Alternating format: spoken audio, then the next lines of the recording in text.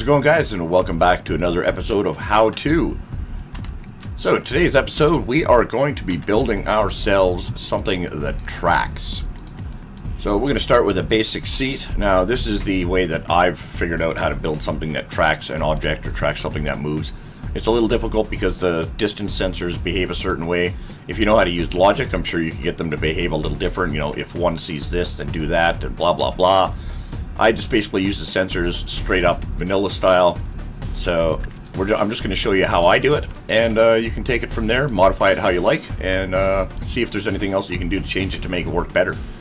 Tough to make something like a missile or a torpedo or something that tracks, simply because these sensors have a limited range and they also have a limited width range. If you haven't seen the glitches video, check it out up above here. The glitch that we're going to use is using our pistons, so we're just going to stick one of these pistons on either side. I'm not going to use it at this moment.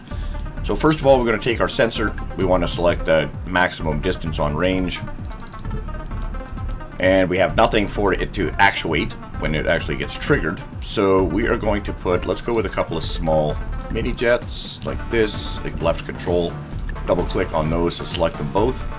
Remove any controls that we have on them. I like to remove the controls just in case I'm in the seat, and if I'm trying to steer or something, it could end up affecting its performance because it's got other controls on it. It's not doing what it's supposed to be doing. But if it's going to be an auto tracker, then that means there's nobody in the seat and it should be able to still function properly. So we want to make sure that all of our connections are connected to things that have no controls. So this front one is obviously going to be connected to our two mini thrusters, so we can build that into the world and it sees us and turns on those mini thrusters, which is all fine and dandy, but as you can see, it's not enough actual thrust to make it move. You also got to remember the height of whatever it is that you're trying to track. A player character, I think, is 3 or 4 tall, and anything else will track above that. But if you're against the ground, it's going to see small elevations in hills or landscapes. That's why we're in the test zone here. Make sure everything is nice and flat. So you want to keep that in mind, what map you're going to be using it on, or the terrain you're using it in, and the range at which it detects. So it's usually best to use it on something flat, like on the aircraft carrier or in the test zone like this. So once we have that there, we'll go back into build mode here. So what we're going to do is we're going to copy this out like this, and copy one out the other side, putting it on these pistons, putting it to the outside like this. We want to select these pistons, again, remove our controls, and we want to have it start all the way at 0. And we're also going to need, well, we don't need them quite yet, but you can see how those will glitch in like that. They'll sit side by side, but they're not actually glitched into each other. So what we want to do is now we can just move this in and move this in, and then build that, and you'll see that they glitch into each other. So we can turn three sensors into a 2 sensor width. So that allows for 2 of the sensors to be going off at the same time, which allows it to have more response when it's seeing something that's moving by in front of it. It'll actually be able to trigger those things more frequently than just 1, 2. It'll be like 1, 2, 3, 1, 2, 3. So more trigger points means more accuracy, more following. So to make this slippery, we're just going to take a wheel, and this is another glitch that I didn't put in that video, but it is still functioning. Oh, we'll use the small wheels. Take wheels and put them on their sides. These will have 0 friction as well when they're on their sides. So you can build that in. And you can see it'll just keep sliding. So maybe that's another idea. Maybe I'll make like a curling game. But there's no friction, so it won't actually stop. It's just going to keep doing that. Help! Run away, run away! Hey, hey, hey! So as you can see, it'll keep turning like that. Every now and then it'll see, but it's going to keep on spinning and rotating. So that's half of the battle with anything that's tracking as well. If it's not pinned down to the ground or weighted down to stay still in one place, it's just going to want to drift like that. So you got to try and find a balance between the friction and the slipperiness of your build, of however it's going to follow. So whether that be using motors and wheels, or using something like a hover pad, even using gimbals that can activate when something sees it in the front. So let's see, we can get rid of all these wheels, and we'll put a gimbal on the front here just to lift the front a bit, a little less friction. Select all of our sensors. They lift the gimbal when something is detected. Now it's flat on the ground. You see how that gimbal lifts up the front end, so those mini thrusters can actually move it. And when nothing is detected, it's not going to be sliding around. So it's a couple of different ways you can work around with that. So let's add a couple of more sensors to this so we can get a little better range. Let's make sure we're all at 50 here. Yep. Once you can track things straight on, you need to worry about how you're going to turn. So I usually use helicopter engines because they're strong enough to do the job and they're adjustable. So you can adjust the strength of them so it turns. As you're adding weight to it or taking weight off, you can adjust your turning so that it's not overturning or oversteering. So again, on these, we want to remove our controls. Nada. We'll keep them at 5 to start with. So this one here is going to spin because we're connected on the actual middle section, not the top and the bottom. So the top and the bottom are actually going to spin. So this one we will connect on this one.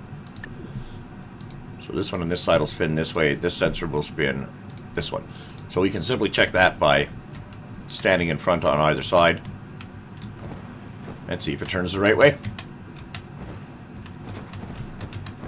So that one is turning it the wrong way, and the reason is because both of our helicopter engines right now are currently sitting in the same position, so they're both rotating the same way. The green, or the default direction, is spinning the same way. So what we're going to do is we're going to take this one over here, and we're going to tell it that its speed is going to be -5 rather than 5 itself. So that should cause this one to turn this way and this side to turn this way. So one helicopter engine, as you can see how it's overturning. So we're going to be adding a little more weight, so we'll leave it at 5. We could set that down to 3, and then it won't rotate as much and it won't turn so much, so it won't oversteer. But we're going to be adding more weight to the front, so we'll just leave that where it is. So we've got those 3 glitched into the front. Now we need something on the like a 45-degree angle, but the problem with that is that a sensor sitting at a 45-degree angle is not going to be very sensitive, I guess, to any motion that's happening around it. So we'll take a small hinge, we'll set it in here, and we want this to rotate on the green arrow. We want that to rotate back and forwards to cover like a 45-degree angle in here on the 45 compared to your bot itself. So we'll copy that out and swing on around to the other side as well. And we'll just copy out another sensor, drop it on there. So we'll just set the timing on these small hinges to swing back and forth. So we'll say like a 1 second with a 1 second pause, 1 second duration, 1 second pause. Speed we can leave at 1, angle we'll set to say 45. And we want to remove the controls on those because we're going to use a additional sensor on the back that's just facing downwards. Down here. And that is what is going to actuate our looped hinges. So let's build that in. As we can see, one of our hinges is turning the wrong way. We want that on the green. And we want to make sure that these outside ones now, as you can see, they're not connected to anything. So the programming here on the 45, we're going to use these for our turning. So you want that one to turn this way, this one to turn that way as well. And with the turning, we can activate the far side thruster to help us rotate around. And let's try that. So as you can see, it senses us. And it does trigger the thruster, but it's not enough to, it doesn't stay triggered long enough to actually spin it around. We can deal with that by telling this as well to lift our gimbal. So these outside ones can lift our gimbal, and let's see if that gives us enough, just enough lift. Oh, and you might want to always constantly make sure that your distance is set to 50. Or else the only thing it's going to be tracking is its own shadow. Let's try this again. So we got some lift there. So see, one sensor just doesn't trigger whatever it is that it's triggering long enough for it to do anything. Whereas if you have multiples like this, glitched together, you see how that'll stay together, and then all you got to do is, oh, hey.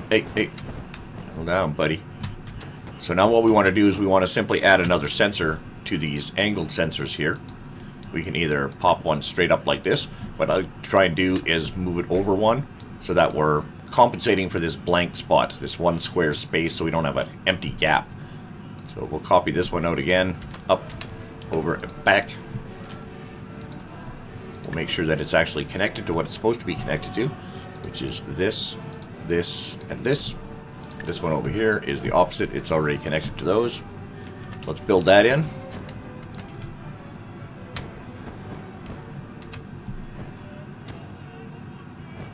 So you can see we have a little bit more action. It wants to turn a bit more. So I think if it once it starts moving, but we're still not getting enough movement for it to actually follow us. Weaken our gimbal a little bit just so it's not, or you know, it's even better than that. Yeah, we'll weaken it a little bit. We'll put it down to like 0.6. We are going to add a couple more mini thrusters because we can. So we're going to make this, we're going to also use them like stabilizers to make them a little wider. Put them on the outside here. And again, we want to remove our controls. And we want to have our side ones here. Don't want them to activate this, but that far one is good, yes. And this one, and this one. Decent one. And that should be good. Let's try that. Gimbal is not lifting as high as it should, so we'll set that back up 1. Can you see me? Can you see me now? So as you can see, it's kind of counter steering back and forth. So a way to help counter that is to have your center one here actually activate both of your helicopter engines. They'll spin in opposite directions and stabilize itself. It almost gives it like a dead zone. Come on, buddy. Catch me if you can. So you can see how it's starting to slowly be able to hone in and move. It can now detect things at an angle this way, but it just won't. Still too much friction on the ground for it to actually turn. So again, we can deal with that by adding some frictionless sideways wheels.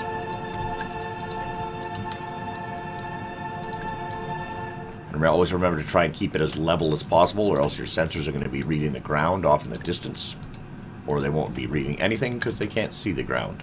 See, now that we don't have that friction there, well, now we got the gimbal lifting the front. But as we continue placing sensors around the outside, it will definitely have the ability to, yeah, see, it's just out of range now, so we're going to add a couple of more sensors on the outside. But we're going to angle these ones this way. Just connect them right on the end here. And those, let's make sure they're actually connected to stuff. Yep. Now when our arms, slow down, Pilgrim. Okay. Time to get rid of that gimbal, I think. Alright, reckon. We don't need that if we got slippery wheels, right? Right? Oh, yeah, hey, oh, yeah, boys, it's tracking me now. But see, it's still so little friction. Okay, get over here. Okay, where are you going? Where are you going? Oh, I think I see the problem. Alright, reckon that these here angle back and are seeing these. So, what we're going to do is we're going to put these up here. We're just going to move these out the way so it's not interfering. Oh, wow, we got a question mark. Oh, all of a sudden our wheels ain't connected to nothing. Alright, go under here then. Well, I wonder if that's going to make them spin around. Yep, it is. Look at that. That's alright, though. That's alright. That's an added bonus. So you can see the ones that we added on the side there. Oh, of course, I got to reset the range. It's weird. Sometimes the programming will get copied. Sometimes not so much. Okay, they're both at 50. Yep, that's good. I'm going to add another one to increase the range. Same thing on the other side. Yosh like that. Alright.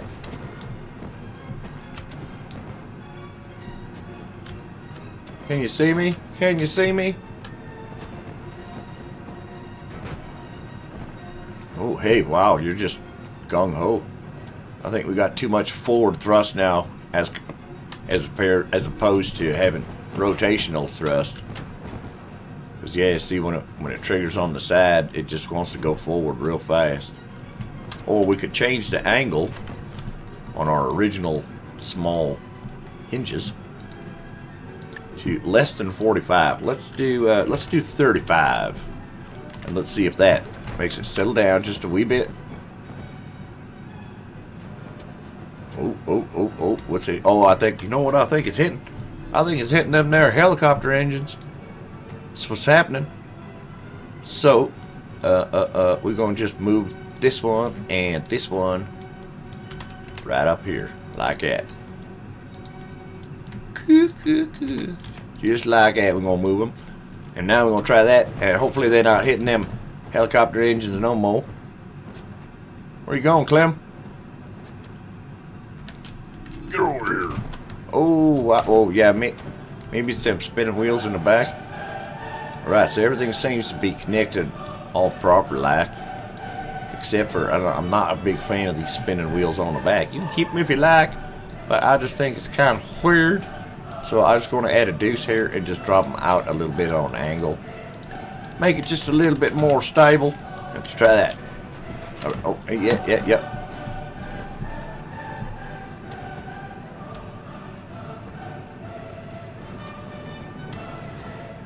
So you can, where you have those individual sensors, you can make those glitched sensors as well. It's just a matter of trial and error as far as finding position to put them in. Well, it seems to be able to track me now. It sees me anyways. So you can see with the helicopter engines there, the rotational speed of when it senses. You can up those, the number up or down, if you need it to rotate a little bit more or a little bit less, if it's spinning too much. Too much spinning. I think it does have a little too much spin, so let's reduce our helicopter engines from, oh right, got to remember, one is at 5, one is at -5, so let's go -4, let's do -3, let's do -3, and this one here is just going to be at 3, and then let's see if that gives it just enough steering to track what it needs to track. Can you see me, Clem? Yeah, but you just ain't turning far enough, so now see, it's a little too weak. Let's go -4 and 4. Right, we're gonna try that. Where you going? Get over here. You're supposed to be following me, man.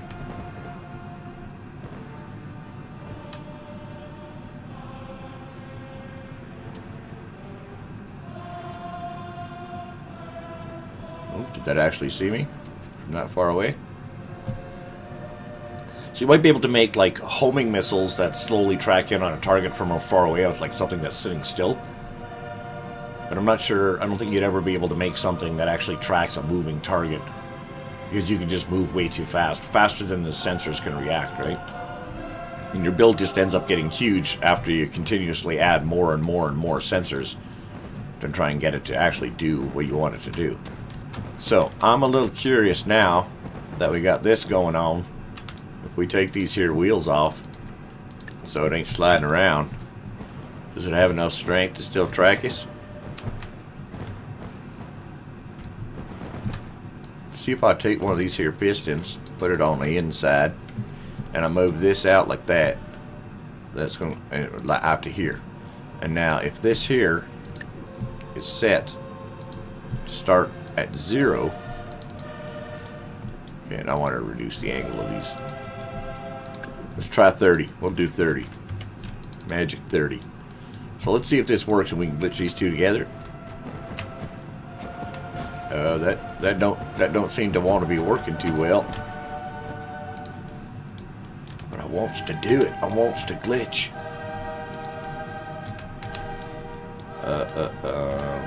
What about like this? What about like that? Oh, it likes that. So we got a sideways sensor glitched into a straightforward sensor. Alright, alright. Now we also got lots of drag on the ground because we got all kind of extra things. So let's go back to the gimbal control system. And all of these is going to activate the gimbal except the one on the belly here, or else this thing's just going to fly away. Alright, let's try that.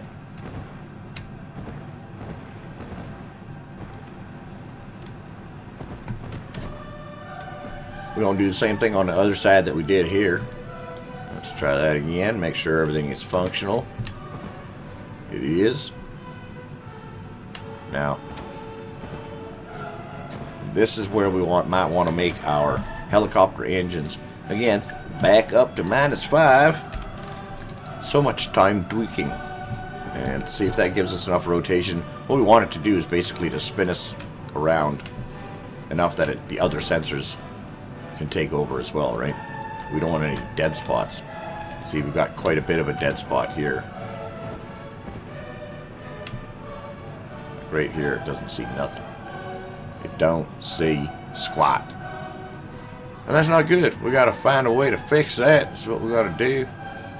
We can make them maybe angle a little bit more if we can find a place to, well, we did move our, yeah, see, it gets inside there. So maybe we can take these, lift them up off the ground like this. Maybe put them right out here. Maybe that'll give us less friction on the ground, as well as a little bit more steerability, because we have our thrusters out further to the side. Alright, let's try that. That's not bad. A little less friction on the ground. Still have quite a big dead zone at that 45. So that's the hardest part with tracking devices, is trying to get it to see all the way around clearly. Oh yeah, okay, now you see me, right? Come on. Come on, Clem. So in this situation, I would either add a couple of more mini thrusters, or I would add something underneath it that has drag, but not so much, so there's not so many blocks actually dragging on the ground. So now the only thing that's going to be touching the ground is this very edge corner, and there'll be far, far less friction, so we should get more effect out of our sensors, in theory. So it does see, it spins itself, yes, yes, over here, over here. Still not enough. Still not enough. Alright. Well, maybe we got enough sensors on there now. So we'll get rid of all these. Maybe we got enough now. What if I use a bigger tire, like the motorcycle wheel? What if I put that on there? Is that gonna be better? Hey. Over here, buddy.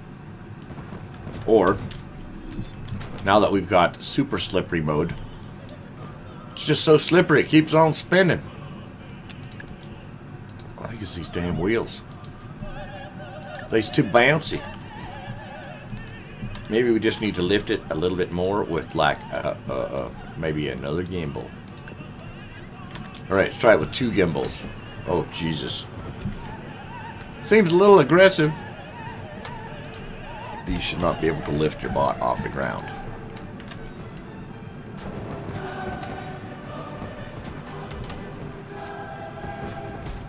Oh, I think that's what the problem is. So let's just try this. Let's not put them at the front. Let's just try rotating them up here on top.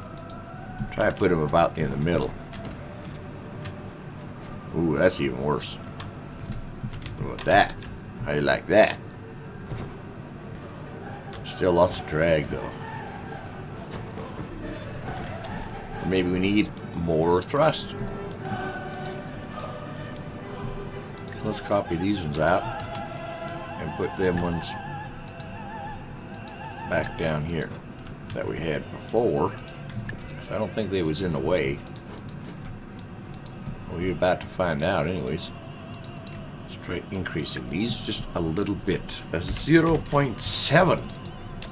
Just for giggly shits. Let's set these back up to full 1 and set these up 1 more as well. So -7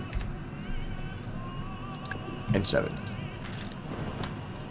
Now you can kind of set the same thing up with wheels and hinges, steering hinges. The only downside with that is that you're going to end up using logic, because the steering hinges will want to turn their default direction. And if you want it to turn the other direction, then you'll need like another logic gate or something that is actually going to tell it to turn on the red arrow rather than the green. So it's kind of the same thing, a little trickier to set up. You usually have an engine dedicated to each wheel, so that you can power each wheel for turning left or right, or both of them to go forwards. But that is the basics on how I make a tracking device. It's a lot of fine tuning. Yeah, see, that's Too much gimbals. Too many gimbal. I think our helicopter engines might be a little strong as well. You can see we're slowly honing in on the right amount of friction for the amount of lift that we have, for the amount of time that our sensors are detecting us. That's basically what you want it to do, that little back and forth action where it zeroes in on its target. So that's how I make a tracking device. There's a lot of different ways to do it. I'm sure if you use logic, it'd probably be easier. But trying to do it as vanilla as possible or simple as possible, you basically end up with something like this with a couple of more sensors on it. So thanks for watching, guys. I hope this helped you guys out, let you know a little bit more on building a tracking device. I know a lot of you try to build tracking torpedoes or would like to build like a tracking missile of some kind, which is almost impossible, I'd say. If not just because of the range or because of wonderful things like that. Cool. Don't forget to hit the subscribe button, guys. Hit that like button. Leave a comment, and we will see you guys in the next one. Ciao.